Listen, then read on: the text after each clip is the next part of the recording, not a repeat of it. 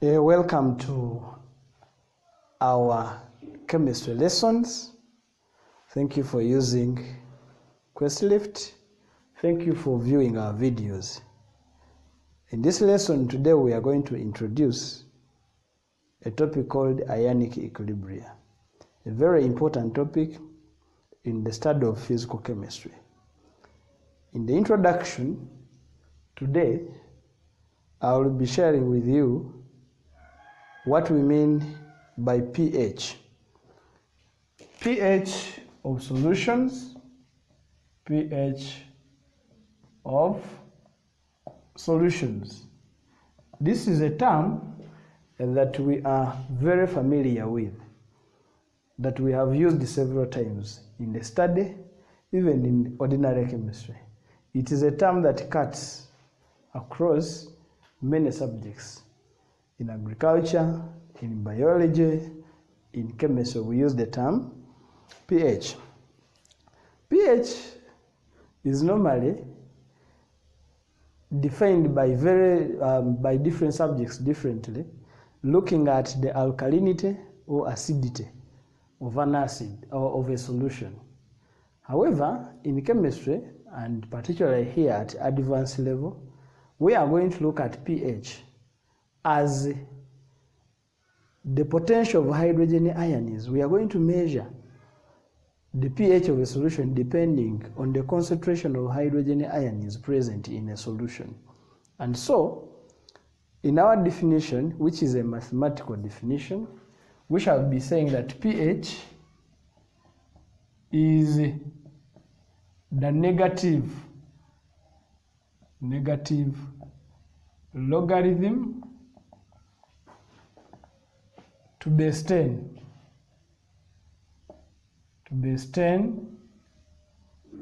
of the concentration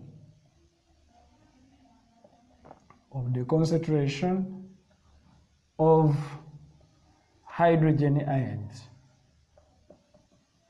pH is the negative logarithm to base 10 of the concentration of hydrogen ions. This is a mathematical expression which you can write as pH being equal to negative log base 10, the molar concentration of hydrogen ions. So the pH of any given solution will be calculated from this expression. Now, looking at this expression, we can tell that the lower the value of pH, the higher the concentration of hydrogen ions, because of the expression negative log. The lower the value of pH simply means the higher the concentration of hydrogen ions. The opposite is true. The higher the value of pH, the lower the concentration of hydrogen ions. Now, as far as pH of solutions is concerned, there are two important ions that we are interested in. As we have seen, the issue is about hydrogen ion concentration. However, there are solutions which do not contain hydrogen ions, but rather have a higher concentration of the OH ions. That means we can still calculate pH of this solution depending whether the solution has a lot of OH ions as compared to hydrogen ions. We can still get the pH. And we shall be seeing that some values of pH will be very high and some values of pH will be very low, depending on this equation we are saying. Once the value of pH is low, that means there is a lot of hydrogen ions in that solution. if the value of pH is high, then there are very few, or the concentration of hydrogen ions is very low, and that means there is a very high concentration of OH ions. These two ions here are antagonistic in solutions. The one whose concentration is high determines whether the pH is higher or less. Now, to understand how these two are important in determining the pH of solutions, we look at the ionic product of water.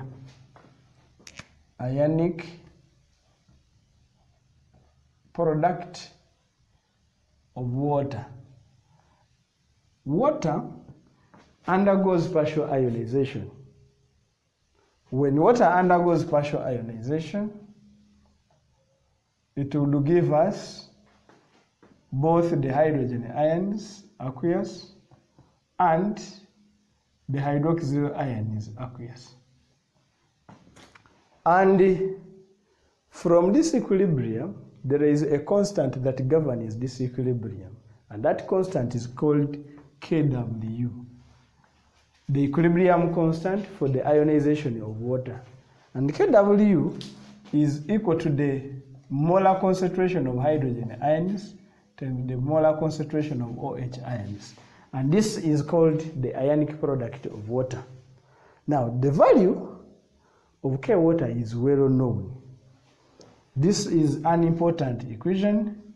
Since the value of K water is known, we can always use it to calculate whatever we want in a solution. If we want hydrogen ions, we can calculate hydrogen ions from this expression. If we want OH ions, we can calculate OH ions from this solution. And because this value is known, K water is equal to 1 times 10 power negative 14 moles squared decimeter negative 6. This is the constant called Kw, the ionic product constant of water. And once this value is known, if we take the assumption that at equilibrium, the concentration of hydrogen ions is equal to the concentration of OH ions, then we can redefine Kw in terms of hydrogen ions. Since pH depends on hydrogen ions, we can say that the pH of a solution is equal now, we can say that the Kw is now equal to hydrogen ion concentration. The position of OH, since they are equal, can be taken also by another hydrogen ions, because at equilibrium, hydrogen concentration is equal to OH ion concentration. So instead of OH, we can put another hydrogen ion concentration there, such that Kw is hydrogen ion concentration squared. And if it is, and we substitute Kw, which is 1 times 10 power negative 14, being equal to the square root will equal to the concentration of hydrogen ions. So we will get the hydrogen ion concentration as 1 times 10 power negative 7 as the concentration of hydrogen ions in solution. And if we go to this and substitute in the expression of pH, pH will equal to negative log to base 10 of the hydrogen concentration, which is 1 times 10 power negative 7. And that would mean that pH of water is going to be 7. pH of water is going to be 7. And probably we already knew that the pH of water is 7. And this is how it comes up. This pH of 7 comes from the ionic product of water, which comes from the ionization of water. And because pH is 7, and pH of 7 is for water, then we normally take or have these 3 standards. That pH 7 is for neutral solutions. Now, pH greater than 7 is for alkaline solutions. Solutions with a higher concentration of hydroxyl ions than the hydrogen ions will have a pH greater than 7. And then pH less than 7 is for acidic solutions. pH less than 7 is for acidic solution. In other words, these ones have a very high concentration of the hydrogen ions than the hydroxyl ions.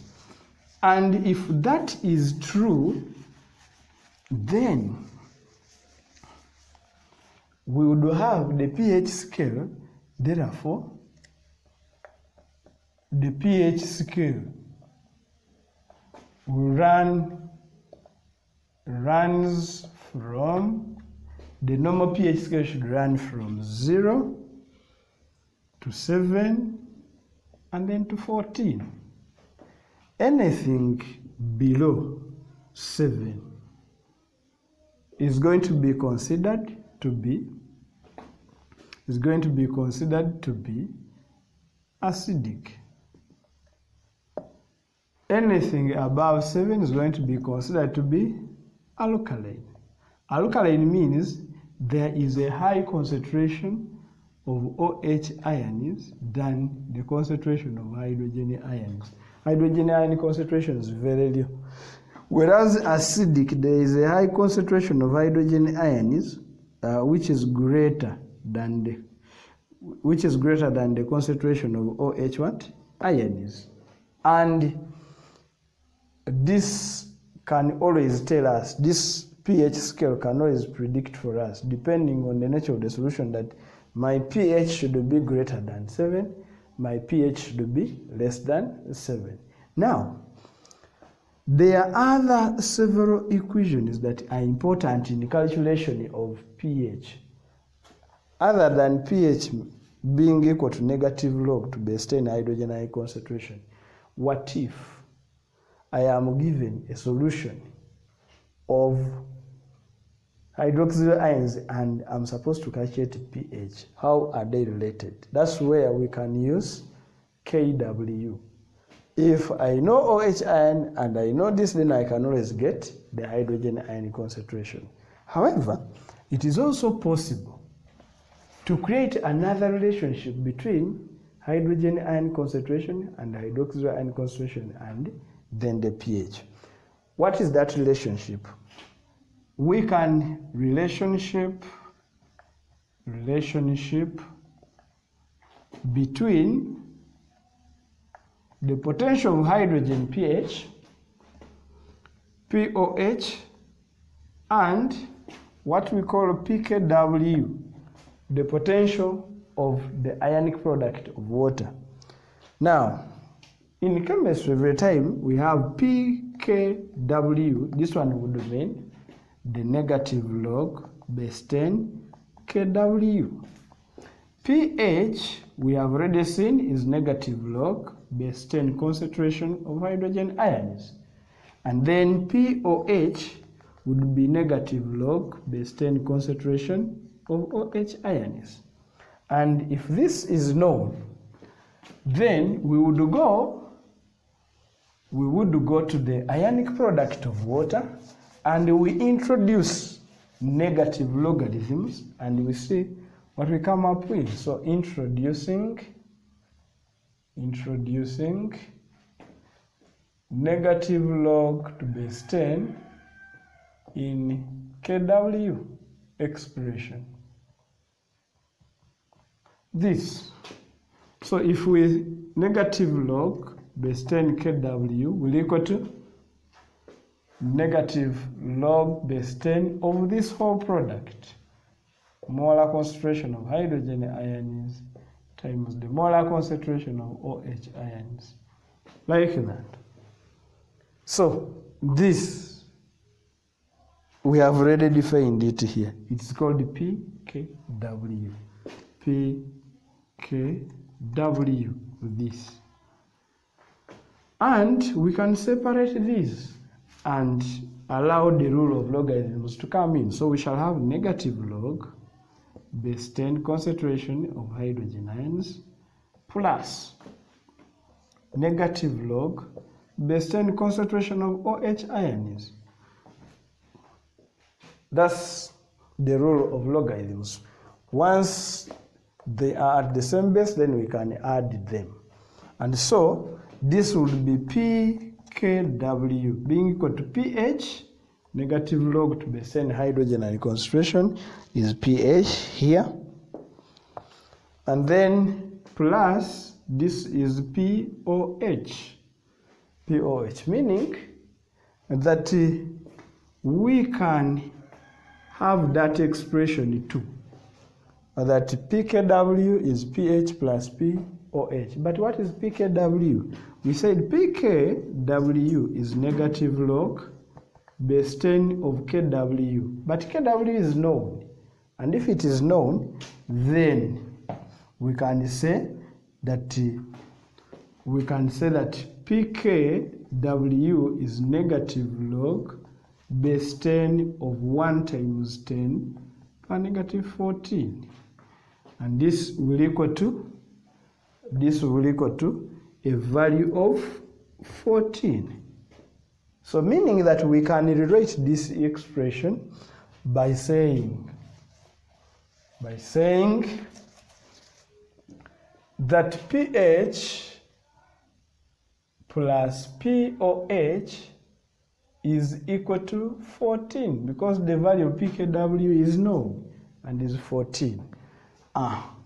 Now, as far as pH of solutions is concerned, there are so far 3 important equations that we need that will help us. These 3 important equations are, I will make them 4.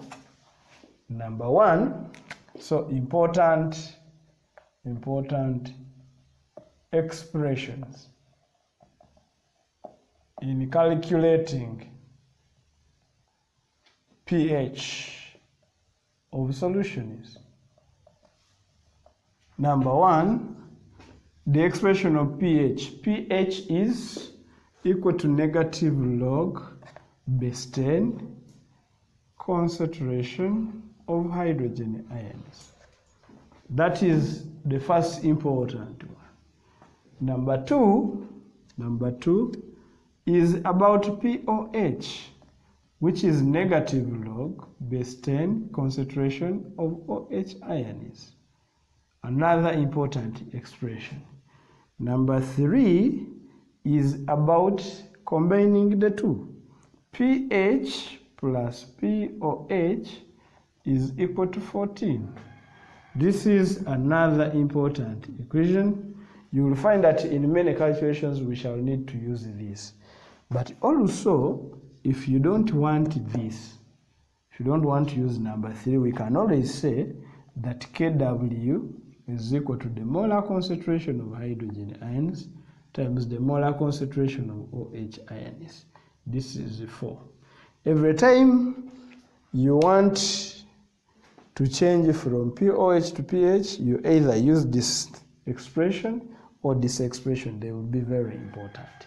So, in this introduction of ionic equilibrium, we have looked at the pH of solutions, and we've developed, or we've come up with 3 expressions that are important in the calculation of pH of solutions, as we shall be seeing in the next video.